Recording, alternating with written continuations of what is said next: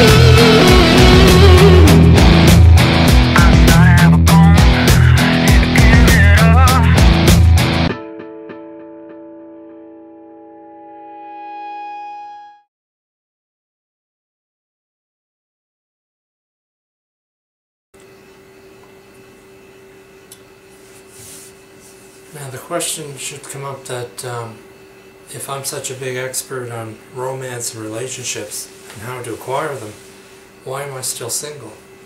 Well, it's because there are three different types of romantic situations. There's those who aren't interested at all and don't really make any effort at all, although they could fall in love and be with somebody. There just isn't any effort. That's one type. The second type is the person who will take the first guy or girl that smiles in their direction and they're in a relationship, which explains why some people are able to hook up just like that and go from one relationship to another, while others, like myself, have these great difficulties. And I fit into the third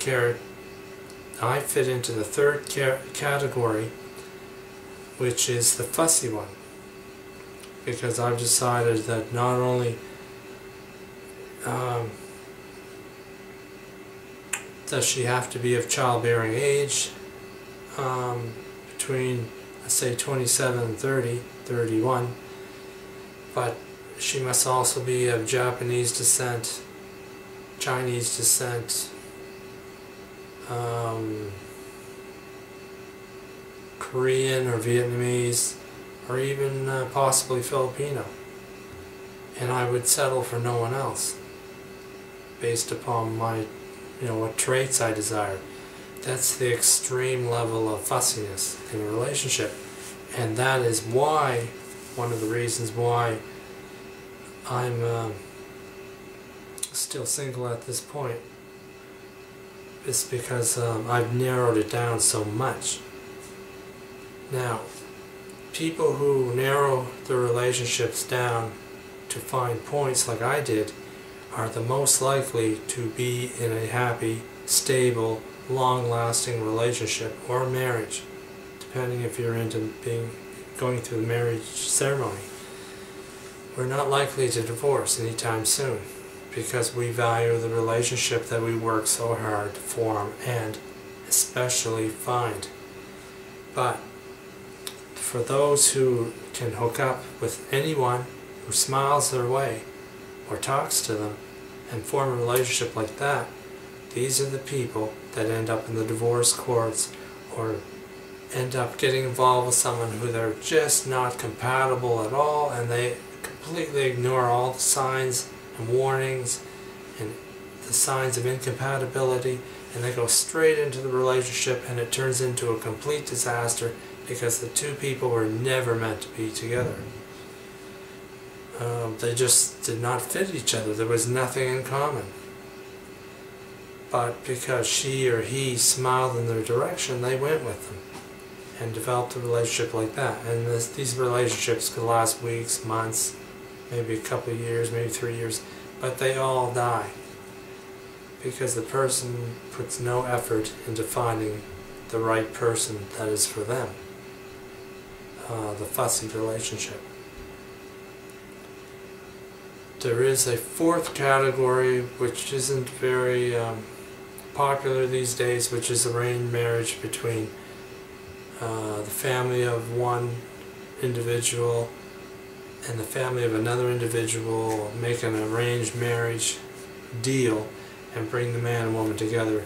These can also end in extreme disasters, even to the point in many cases where the woman is murdered by her husband. But that's why. That's why I'm still single, because I fit into the third category of the fuss budget. The person who's looking for the ideal and will settle for nothing less than.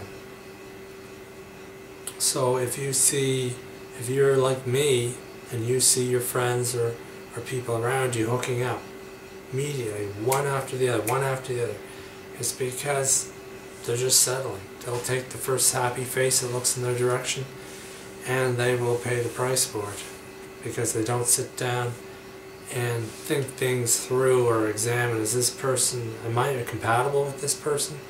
Should I be with this person? You need to study the situation. You need to be compatible to have a long-lasting, fulfilling relationship with someone. If you're a settler, then that's fine if that's what you like. Sometimes they do work out. It's not, I think it's somewhere around a 70% divorce rate for that sort of situation. And it may even take decades for the problems accumulate into a divorce, but it's eventually, if you're in a situation and find yourself in a situation with someone that you're not compatible with, it's going to collapse eventually.